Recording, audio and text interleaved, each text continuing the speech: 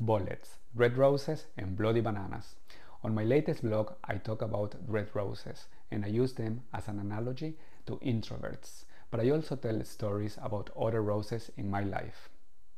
Bloody bananas is a term that I use to describe or to illustrate the history of the banana trade, from plantations in Milagro, a region in Ecuador, all the way to ripening plants in Dublin, Ireland.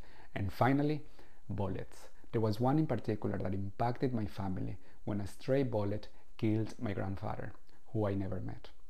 For more information about this and other topics, please visit my latest blog. And do not forget to like, comment, and share this video. Thank you.